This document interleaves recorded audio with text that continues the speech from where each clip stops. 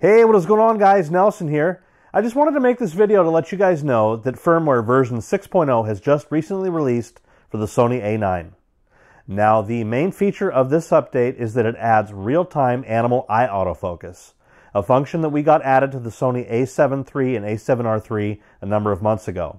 In addition to this, it also adds the interval shooting function, allows the operation with the wireless remote commander RMT P1BT, which is an accessory that's sold separately. Focus frame color can be selected.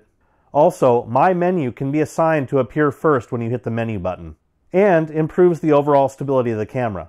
Now, my A9 is being serviced right now. I'm having my sensor cleaned. I'm going to be getting my camera back and doing a comprehensive tutorial on how to download and upgrade that firmware on your A9.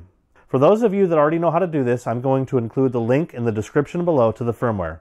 If you guys found this content useful, please do not hesitate to give it a thumbs up, and if you're new here, please consider subscribing.